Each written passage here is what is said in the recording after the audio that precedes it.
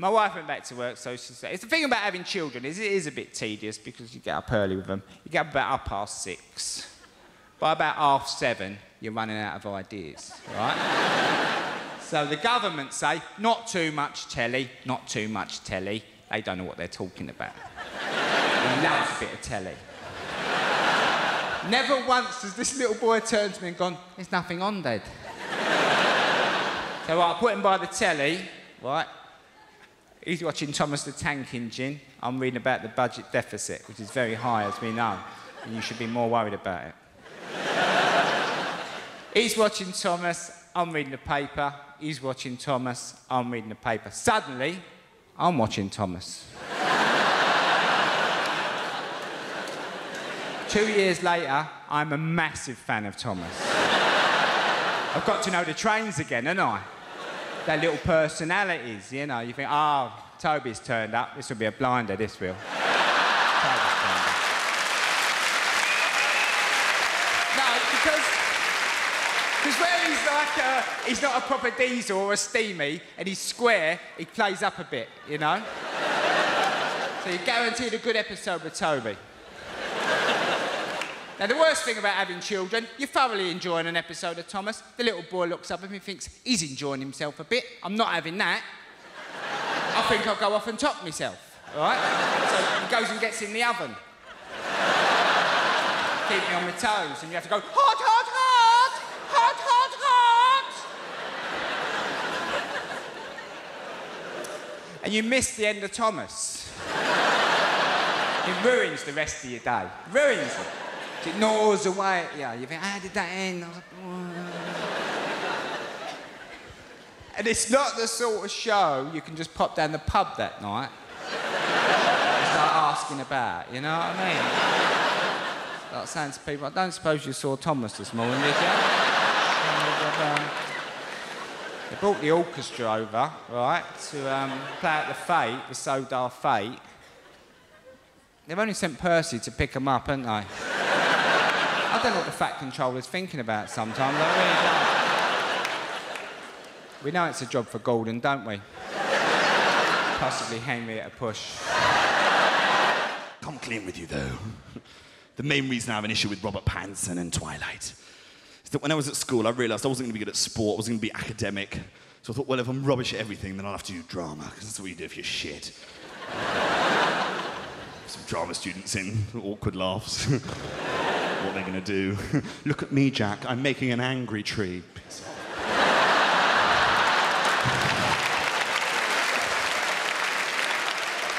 But that was me. I thought, that's what I'm going to do. I'm going to do drama. I'm going to audition for every single play that my school puts on. And every single play that I went in to audition for in my school, I learned all of my lines. I went in front of the drama teacher. I gave it my all. And every single play that I auditioned for, Robert Pattinson got cast in the lead role. And I got cast as Villager 6. The twat that used to have to stand at the corner of the stage and do nothing for an hour and a half whilst his parents looked on ashamed. And that's not to say I didn't throw myself into these roles. When I was playing Villager 6, I would give it my all. The drama teacher would be like, Jack, at the end of the scene, all you have to do, Robert's doing his final speech, is walk very quietly from that side of the stage to this side of the stage and exit quietly without making a fuss. I was like, oh my God, sir, you are a fool. When Jack Whitehall is on stage, he does not walk, he glides.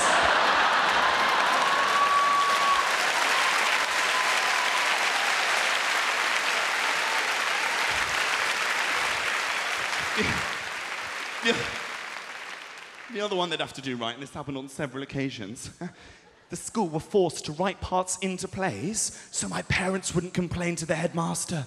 Do you realise how humiliating that is? When you're stood with all of your friends and peers in front of a cast list, and yeah, it had my name on it, but everyone knows there is no emu in the manger. I look like a dick. But the worst thing about it, and it still cuts me up, and I cannot get over it, is the one very simple and plain fact, and that is Robert Pattinson is not a good actor.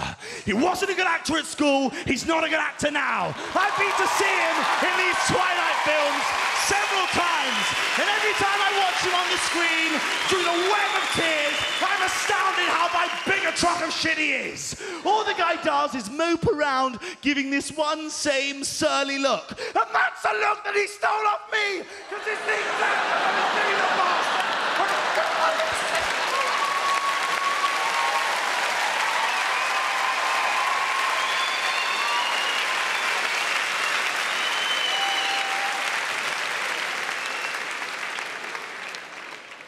But I'm not bitter, I'm very happy. Primark, they've started selling Che Guevara t-shirts. That's a fitting testament to the man's legacy, isn't it, Che Guevara? Che Guevara, he fought for the poor and oppressed in South America. Now his face has been stitched onto t-shirts by the poor and oppressed in Southeast Asia to be worn by the poor and oppressed in Southeast London.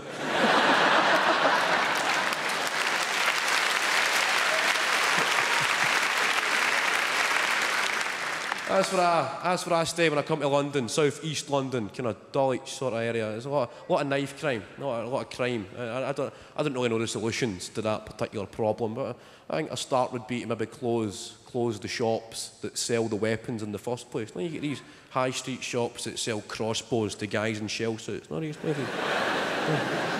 Shops that sell thousands of baseball bats every year, but have never sold any baseballs.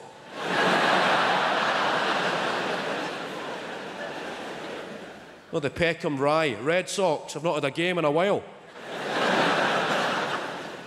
I was in one of these places, done a bit of research, and the only security measure, if you want to buy a violent weapon, is you need to fill in a form leaving your name and address, so if anything happens, you can be traced for questioning. Now, that's the theory. But which self-respecting nutcase buying a weapon would leave their real name and address?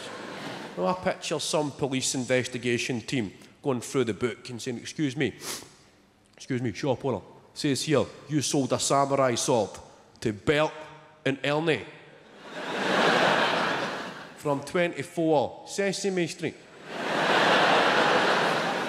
And some new guy cop, he'd get sent on a wild goose chase somewhere.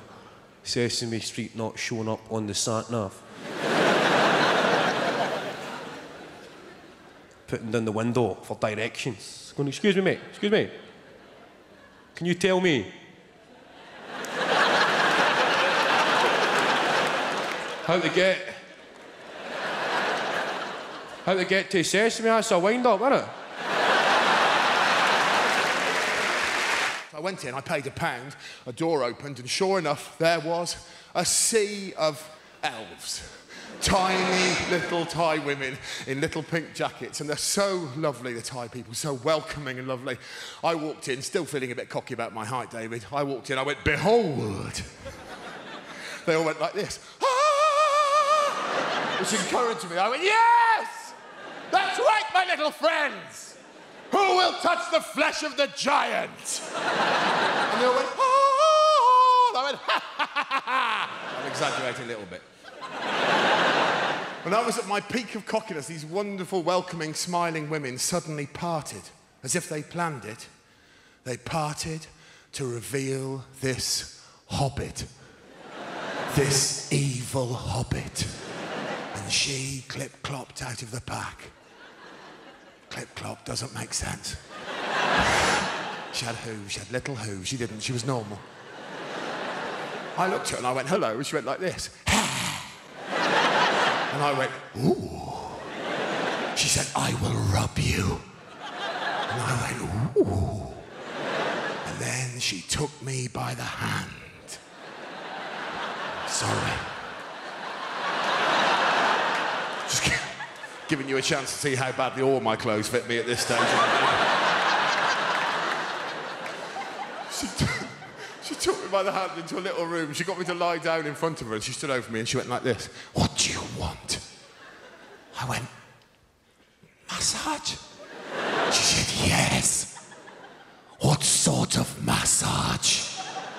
I said, I don't know what the options are. She said, you can have normal or you can have Thai. And this, ladies and gentlemen, is where I made one of the worst decisions of my entire life. Has anyone been for a Thai massage? How do you describe that? Painful is polite, thank you. I would describe it as an elf kicking the shit out of me. She beat the living shit out of me. If you get offered one for free, turn it down. She was punching me in the throat. I said, I'm giving you £1, you little bastard. They made me dress in a little pair of paper pants, can you imagine, right? I was coming up in bruises during the massage. At the end of the hour, I was covered in bruises in paper pants. I looked like a fat, shaved leopard. I was sneaking out thinking, thank God that's over. And I got to the door and I heard this. I've not finished. How many of you have ever played with the Wii? That doesn't count, right? This is a Wii game. Ooh, I'm stroking a pony. That's a Wii game, right? Ooh, I'm feeding sugar cubes to a unicorn and it's going to pull out rainbows that I can paint onto Mario's house.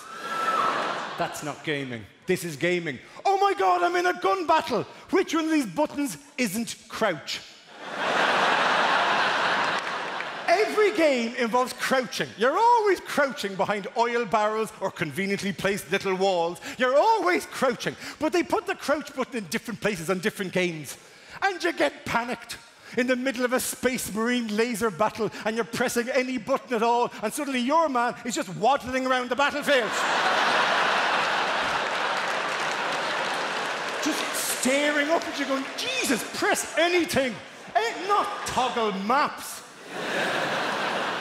There's a game called Metal Gear Solid where you play a character called Snake. Yes. And when Snake dies, the camera pulls cinematically up from above him, and the voice of the man Snake has been speaking to on his comms unit goes, Snake, Snake, Snake! Every time he dies. When I play as Snake, he dies a lot. But the man's sadness seems undiminished by the regularity with which he has to mourn Snake. You think once or twice he'd go, Snake. You'd think there'd be some sort of debriefing session in this international espionage organisation where they go, Jesus, Mick, you're very disappointed about the death of Snake, weren't you? Well, he's one of the best agents we've... He was not, Mick. We've looked back over the mission logs. His behaviour in the field was erratic at best. He spent most of the time just waddling around the battlefield for no good reason. Just waddling around. He was toggling maps, then items, then weapons, then items, then maps. He didn't know where he was going. He had to get behind that. He couldn't get behind it. He kept running at it. He'd run at it, and then he'd try running at it again. He ran at it once. He missed. He had to run around in a little circle. He tried jumping at it. Jumping. Then he tried touching it, then jump and touch, jump, crouch and touch, jump, crouch and touch. Then he looked up, then he looked down. Then he picked up a crowbar. Then he put the crowbar down. Then he looked up. Then crouch, weapons, items, crouch, not crouch, weapons, items. A robot attacked him. He gave him his rations. He's the worst agent we've ever had.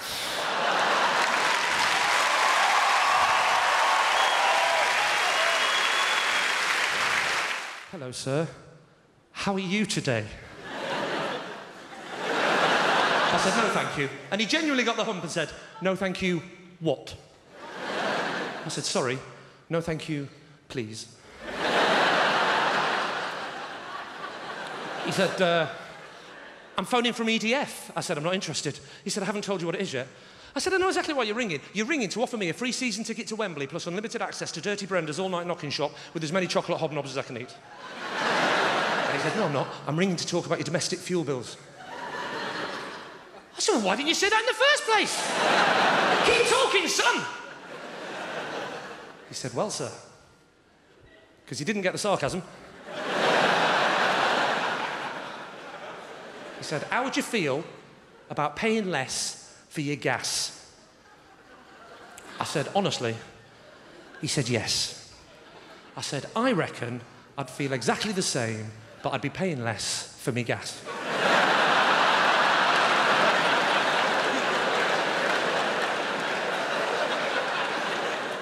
He said, can I ask you, who's your current supplier? I said, oh, it's Big Pete. He comes round every Thursday on a moped. I said, oh, sorry, gas.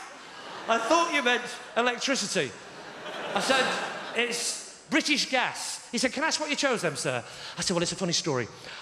I needed some gas, and I live in Britain, and I don't know what it was, but they seem to be ticking all the right boxes. And at this point, he genuinely got the hump and said, do you know what? I think I'll ring someone else who'll answer my questions less sarcastically. I said, yeah, you can phone someone else. They'll be less sarcastic. They'll probably stay on the phone longer, but they'll still end up saying no to you anyway. I said, now, I don't know who's providing your current rejection, but if you were to switch to me, I would combine the rejection with the sarcasm and save you up to 15% a year on your cold calling time. And do you know what he did then? Do you know what he did? He tried to offer me nectar points. Let me tell you something about nectar points, ladies and gentlemen. I spent the last 2 years collecting nectar points. Do you know how many I've got? Enough for a tiny little jar of honey. I'd be better off collecting bloody nectar. And I'm glad you laughed at that joke, because when I did it a month ago in Ireland, it got nothing. Honestly, God, I did a gig 2 nights in Ireland. First night, I did that joke about the nectar of the nectar points, got nothing. I walked off stage, and the bloke that travels around me went, I said, why did that joke not get a laugh? The nectar of the nectar points. He went, oh, I know why. They don't have nectar points in Ireland. What are you telling me now for after the gig? He said, don't worry, tomorrow night, say Tesco's points.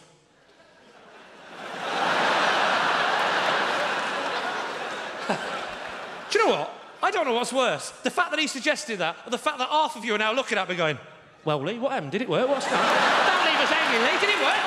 What about niggle points? Esther points? Sat there and I'm having this curry with my mates and I said, listen, lads, I said, I'm really sorry. He said, what for? I said, well, you've come all the way down here. I said, and there's no one here. And he said, yeah, it was a bit shit.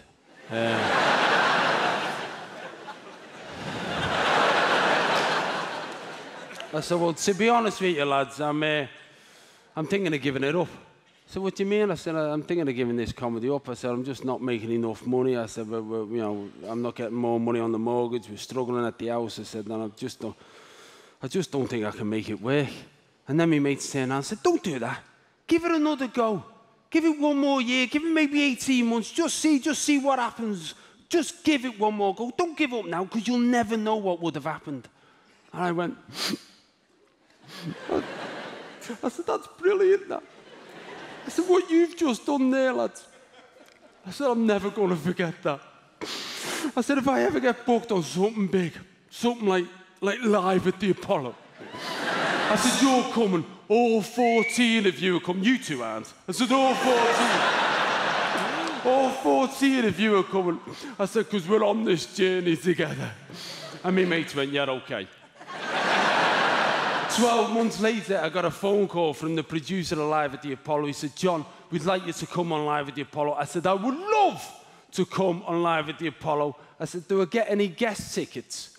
He said, well, normally you can have 2. I said, I need 14. He said, you cheeky bastard, you're lucky to be on the show. I said, I know, but I genuinely need 14. He said, well, why on earth do you need 14? I said, I need them for me mates. He said, you what? He said, why on earth do you need 14 tickets for your mate? And I just couldn't think of anything else to say. I just went, one of them's not got long. He said, I'll see what I can do. He put the phone down, he phoned me back 10 minutes later. He still works on the show. He phoned me back 10 minutes later. He said, John, I've got you 14 tickets for a recording Live at the Apollo. I said, oh, thanks. He said, John. I went, what? He said, be strong.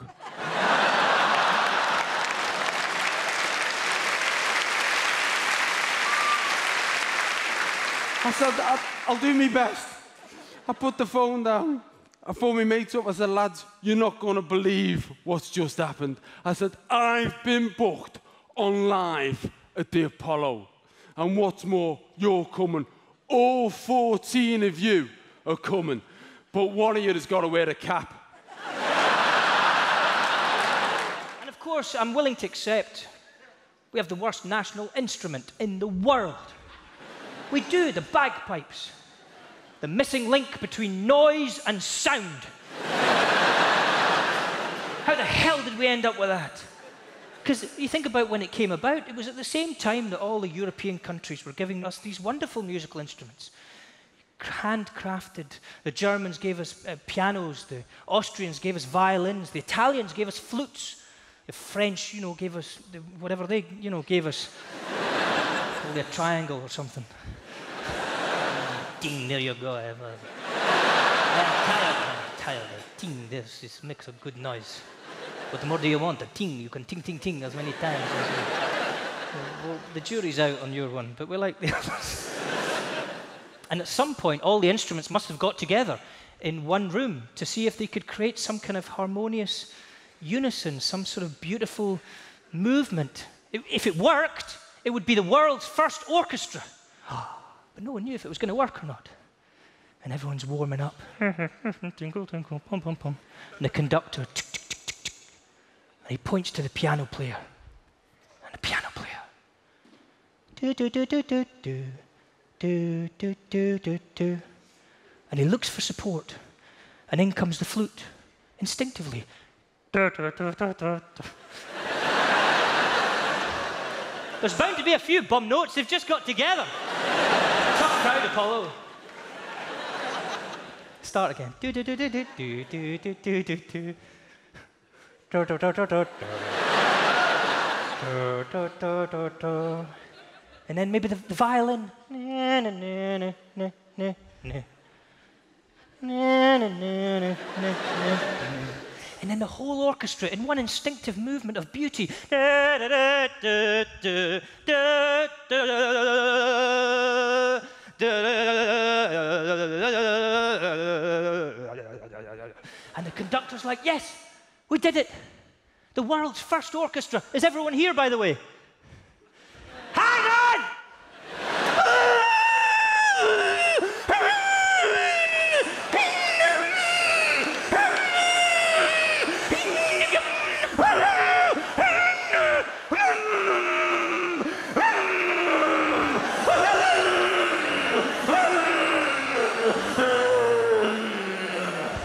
Scotland, bagpipe. Sorry I'm late.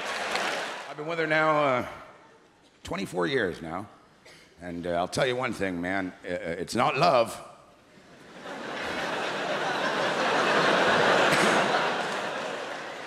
Love is fleeting, but spite, that stays. I'm not leaving her. That would make her happy. I'm in it for the long haul, man. 24 years with the same woman, and I'll be honest with you, ladies and gentlemen, I wake up every morning of my life, and I walk down the stairs, and I think, I'm gonna kill her today.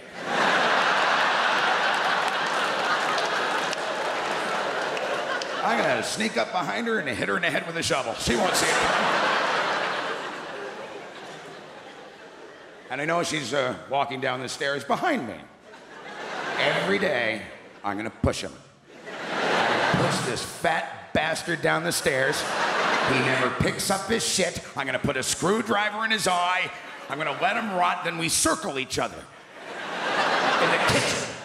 Spitting fire and hate. And then we have tea and toast, and everything's better. And that's why breakfast is the most important meal of the day. DJ sets are amazing. 100,000 people with their hands in the air because there's no space to get them down. Waiting for a helicopter to fly by with a roll platter. Thank God! Fly me to the toilet now! Amazing when the DJs come on at Glastonbury, man, at the festivals. They're treated like gods. People go nuts. Why? DJs don't make music, they just deliver it. If musicians are chefs, DJs are waiters. They are. The waiter doesn't get a standing ovation when he brings the plates out, does he? Thank you very much. The waiter doesn't fanny around with your food when he gets to the table, does he? He's not there going, yeah, yeah. Put your knives and forks in the air and wave them like you just don't care. This is the restaurant remix. Now listen to me. Table number 7, swap with table 3. You freaking vegetarians are driving me mental. I'm sticking a chicken tikka on your cabbage and lentils. Gazpacho. Everybody say, gazpacho. Yo, skinny model with your celery stick. legging it to the ladies to make yourself sick. You got to get some flesh on them tiny little hips. So here's my solution, burger, egg, and chips. Everybody say, gazpacho. It's cold soup, gazpacho. Raise your champagne glass to your lip, and then give me a oversized tip. Dancehall style. Come on, baby. Come on, baby. You wanted the monkfish, you're having the lamb. You wanted the rabbit, you're getting the lamb. Pepper on your ice cream, salt on your jelly. Yo, Rabbi Cohen, have the pork belly.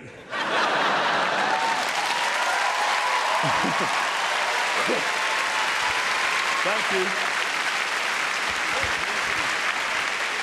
Well, look, music. It's my big thing, music. I can't do without it. I get a lot of it. I buy a lot of my music online, you know? This is what I love about buying music online. If you like Beyonce, you might like Pink.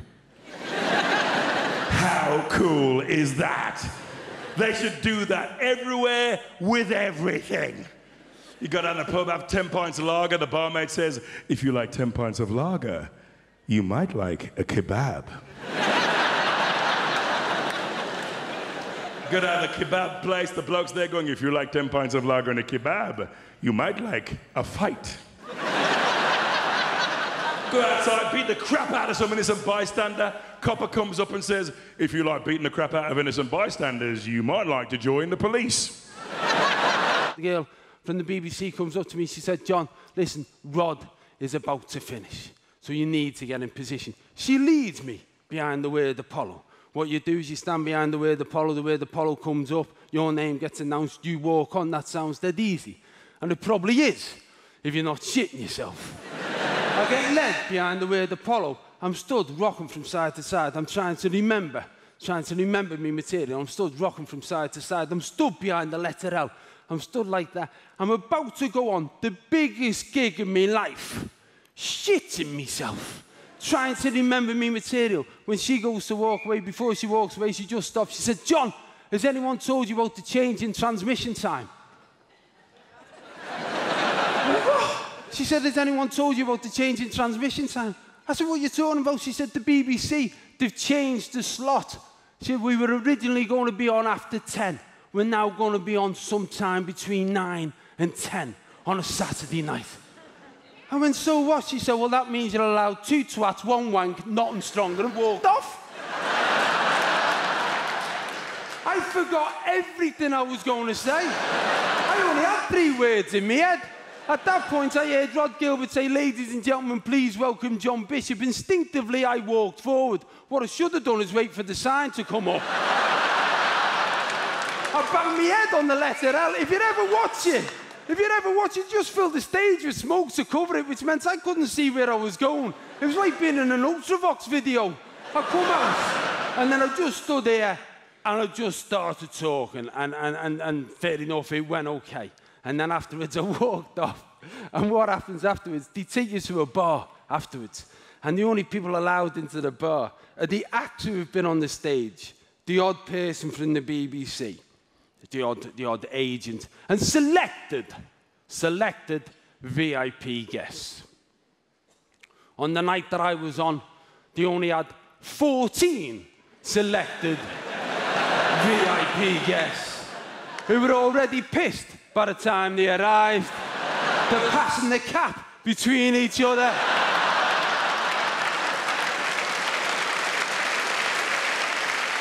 Well, yeah. Go on, you put it on. I'm cured. Look at me, I'm cured. You go into the bar. It's a VIP bar. Me and my mates aren't used to a VIP bar. We just get pissed. They drink everything in the bar. They drink the bar dry. The girl from the BBC comes up to me again. She says, John, look, I'm sorry, there's nothing left, but I've organised you a car back to your hotel. So my mates all turned around and went, well, what about us? I said, well, there's 14 of you. They went, oh, you've changed. Say, where are your keys? And you go, oh, the keys, they're where I put them. You are a putter. And to sum up, you're a good human being. You work hard, you try hard, you're probably quite successful. The other group, the leavers, or shithead devils, to give them their full title. If you say to them, where are your keys, they'll go, wherever I left them. And you will die in an accident. I mean, that's just a fact. You have to know where things are. That is a fact. And here's the problem in relationships. You tend to find you get a putter with a lever, right? Because you can never have two putters together because they will kill each other. Over which way the beans should face in the cupboard. They go westwards. Oh, do they? In your face! Of course, you can never have two levers together because they will die of dysentery. So, what you tend to find is you get a putter with a lever, and what happens is the most annoying thing about levers is that they're more fun to be around. They're happier people because, you know, they go around dropping things and knocking stuff over, and the putter goes around, oh, that goes there, and that goes tiny. I'm valid in the relationship. Levers drop things because they're enjoying life. They don't, who cares where my keys are? Tinfoil's shiny.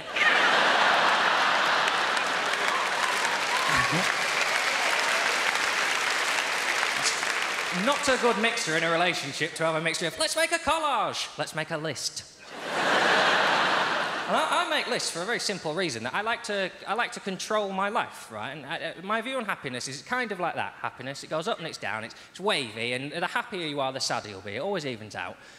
And if you're impulsive, you will have days where everything's perfect and it's an amazing day, but you'll have days where everything goes bad, and you'll fluctuate a lot like that. You see, I can't handle that, so I keep my wave fairly shallow. Like, oh, that was a nice Kit Kat. Oh, bloody hell. And if I try to be impulsive, I don't know how it's done, and I just ruin days. Like, the last girlfriend I went out with, we were chatting. It was the first time we'd spoken, and she said, oh, this is nice, let's go out on a date. What would you like to do? And I thought, don't be honest about what you'd like to do, because it's probably weird. Say something sexy and impulsive, right? I said something so impulsive, even I didn't really know I was going to say it until after it had happened. Right? She said, oh, this has been nice, what would you like to do? And I went, oh, let's go ice skating. Which is easily the shittest sentence I have ever said. I mean, the phrase, would you like to go ice skating, is on a par with, would you like a fire bath? It's just an experience and a range of temperatures your body does not need to go through, right? If you go ice skating, you will fall and you will hurt yourself, and it's your fault. Right? Ice has evolved, it's got slippery for a reason. It doesn't want us on its back. Right?